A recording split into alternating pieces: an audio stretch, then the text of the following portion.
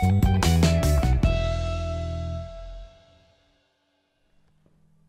welcome to High School Physics Explained. And today I would like to demonstrate a particular experiment that led up to JJ Thomson's famous experiment that led to the discovery of the electron. And in this particular experiment we're dealing with vacuum tubes and we're going to run some electricity through them. And to give you a little bit of history, in the mid-1800s these were known as Geissler tubes. And Geissler was a glass blower by trade, and he was able to insert electrodes in vacuum tubes with different amounts of gas in them. And he was interested whether he could pass electricity through them.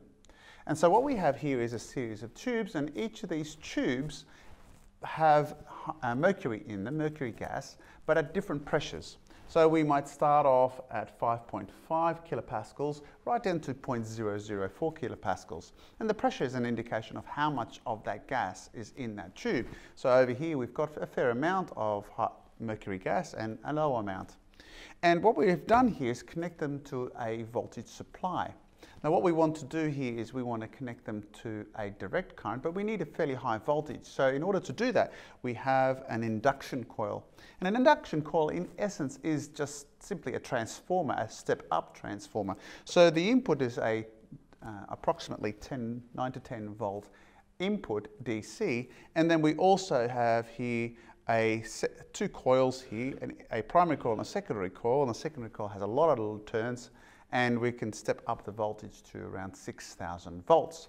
And so we're going to apply voltages across here because in order to get the effect that we're interested in, we need a fairly high voltage to run through these tubes.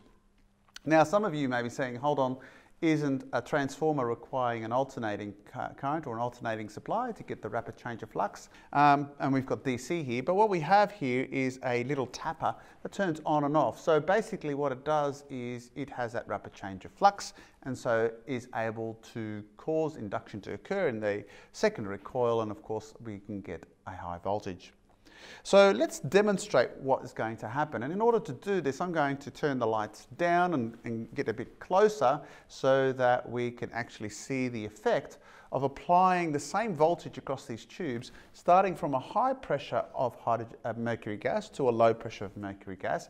And why that was really of interest to the scientists in the 19th century, and how that eventually led to the discussion of cathode rays, and eventually into the discovery of the origin of cathode rays, or namely that they were electrons. So now what we're going to do is we're going to have a look at applying a voltage across each of the tubes. We're going to start from a high pressure, so there's a lot of mercury gas into there, and going to explain it as we go along, as we progressively go down to the lowest pressure. So now looking at the first tube, you can see there isn't much glow going on whatsoever. What's really happening, as we know, of course, is that the cathode rays, which we now know are electrons, are basically stopped and considerably by the gas molecules that are in there. And because the energy of the electrons isn't actually absorbed by the outer shells of the gas molecules, we're not getting any light released.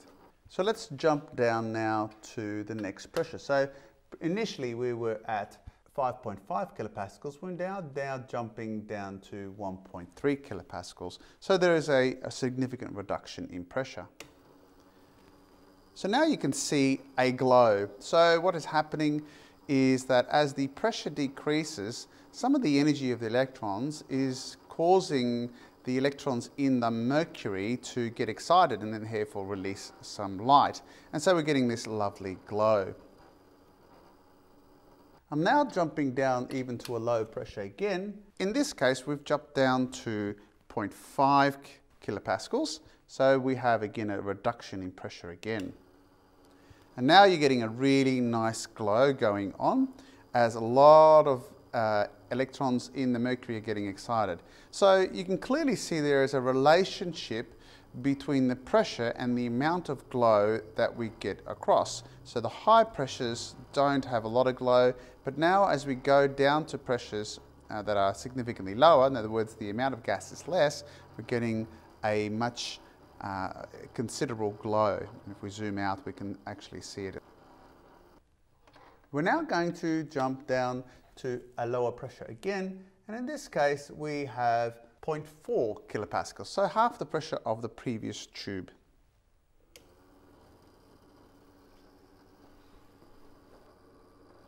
So as you can see, we have a much brighter tube, and if you look very carefully, we're getting this banding going on. That banding is often referred as striations, and they are regions of dark space and bright space, and regions of positive banding where the electrons are getting different amounts of energy. We won't go into the full physics of the banding, but what's important to note here is that these striations is really an effect of the energy of the electrons as they pass through this tube, as I said, called the Geissler tube. We're now going to down again to a lower pressure still, and you will notice there in this case we're now getting a glow. There is some induction effect occurring in our previous tube, but our previous tube is actually disconnected. But the thing is that we're getting some glow here, but we're getting a significant drop in pressure of gas. So the glow is probably due to other effects, which I'll talk to you about in a second.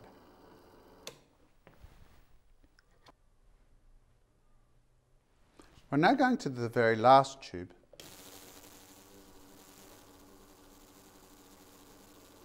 And if you look very carefully, and actually I can't see it with the naked eye, but my camera is picking it up. In the last tube, you're getting a little bit of a glow. Now again, remember that tube that you see on the left-hand side is most likely a product of induction. But when scientists were working with these tubes in the 1800s, they discovered that the base was glowing probably a bit more significantly than mine. And they were wondering, what is this ray that's causing this fluorescence down the bottom? And what is causing this glow? Because we have so little gas, clearly there's something else going on here. Some stream must be passing from the cathode to the anode. And the discussion really was, what is the nature of these rays? And they were called cathode rays because they came from the cathode terminal. Of course, that promoted a whole bunch of discussion. Was this cathode ray made up of particles? And subsequent experiments, as I explained in my video previously, they suggested that they were particulate in nature and had a charge, though others were of the opinion that they were a form of electromagnetic radiation.